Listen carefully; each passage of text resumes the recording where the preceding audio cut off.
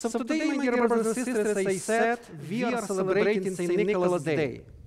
So in the middle of our church, you may see the icon of St. Nicholas, as well you may see some around him, some pictures from his life. What I have here, this is a piece, a very small piece of body of St. Nicholas. It's 17, almost 100 years old. I received this as a gift from my former bishop, Archbishop Vsevolod. He gave it to me years ago on my name's day. So it will be here. If somebody would like to see and venerate, you can see, you can venerate. The body of the relics of St. Nicholas still exist. They are in Bari, Italy, in city of Bari. They are there. So the people who was in Bari, I know several of our parishioners have been there, so they was able to see the relics of St. Nicholas. As I said, it's 1700 years old. 1700 years old, approximately. If I will ask people, what do we know about Santa Claus? About Santa, maybe everyone, especially here in the USA, knows something about Santa. Especially children, because we, in our culture, I would say, here in the USA, we have, it's kind of part of our Christmas celebration. We can see Santa everywhere, on the streets, we can see some in theater, we can see some movie, we can hear some carols with Santa. So it will be probably hard to find anyone here that they didn't know about Santa. Probably impossible. But at the same time talking, very few people here in the USA know that this is not just some hero, some person who just they fantasize to who is he, what he's doing, how he's dressing. But a few people just know that he was exist. He is truly a bishop in our church. He was the one who was born in 270.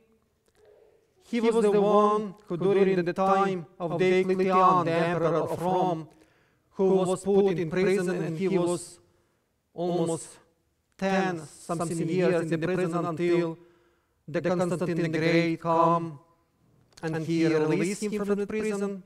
He was the one who been on our first ecumenical meeting in 325. And according to our legend, St. Nicholas, when he, this is another icon of St. Nicholas. There is plenty of icons of St. Nicholas, I do not know how many.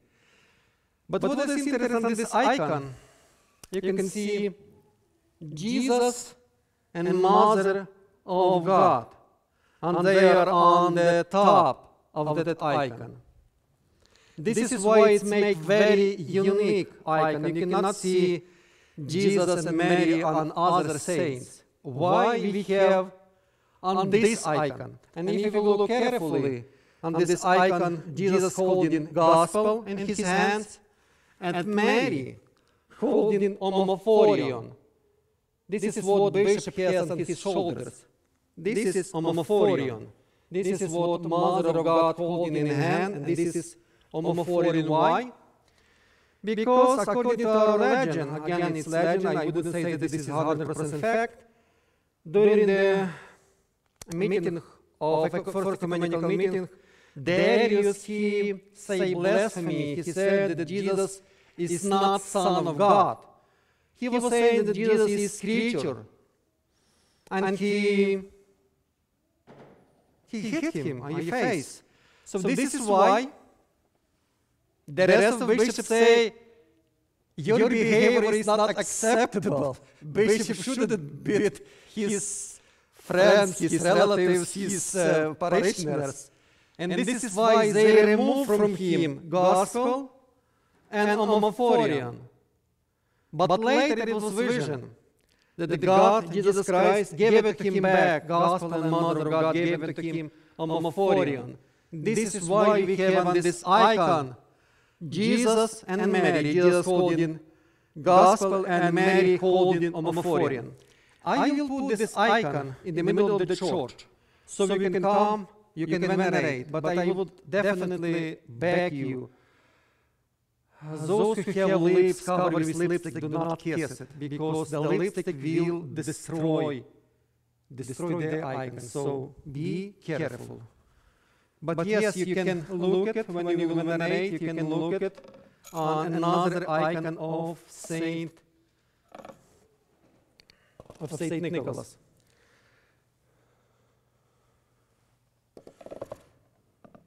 Okay, seems to be stable. So Saint Nicholas, we call him mirror-bearer. What is mirror-bearer in Russian? It's mirror-точивый. So the mirror is coming from special oil coming from his body. And this is so true that even now, 1700 years later, still his body producing special oil. And those people who are visiting Rome are able, not Rome, but city of Bari, may able to bring some oil from the body of Jesus, of Saint Nicholas.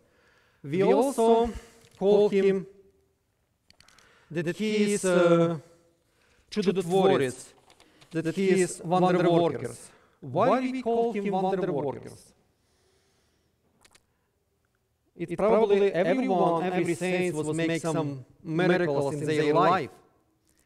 But what was interesting of Saint Nicholas' life? Even after his death, he's still making miracles.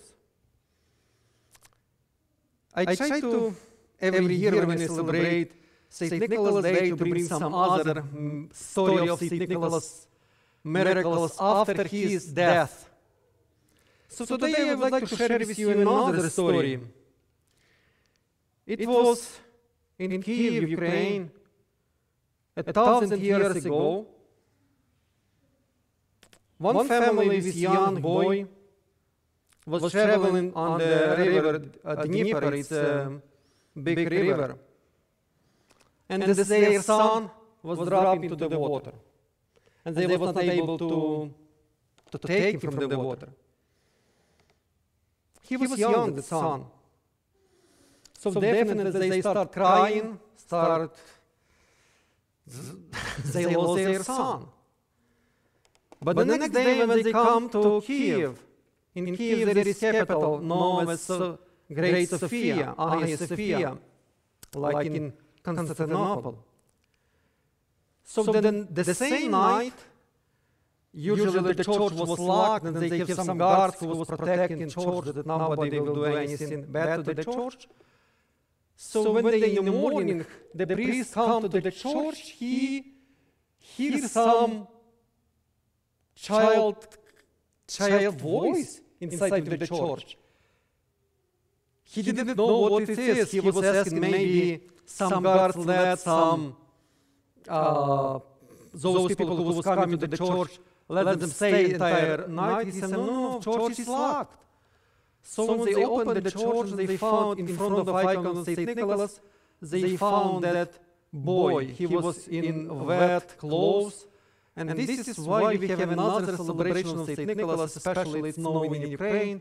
It's known like the holiday's name, Wet Saint Nicholas, Мокрого Святого Николая. It's another holiday. And this is not only one story. Such stories, if you will have time, you can go on the internet, you can just Google the new miracles of Saint Nicholas, and you will be amazed how many testimonies around the world people have. This is why Saint Nicholas became so popular among Christians. So this is why those people who came here in Joliet in 1907, when they created this church, they decided that our church will be dedicated to Saint Nicholas. Why? As I said, he was very known as the one who always helped needy people. It was probably very hard for new immigrants when they come to this country start a new life, and on the top of that, to build a new church. But with the blessing of St. Nicholas, we are having such a beautiful church. So thank you, those people who was working so hard through that 115 years of the history of our parish. So today, when we celebrate St. Nicholas Day, I wish every one of us that the blessing of St. Nicholas we will find in our life. Amen. Christ in our midst.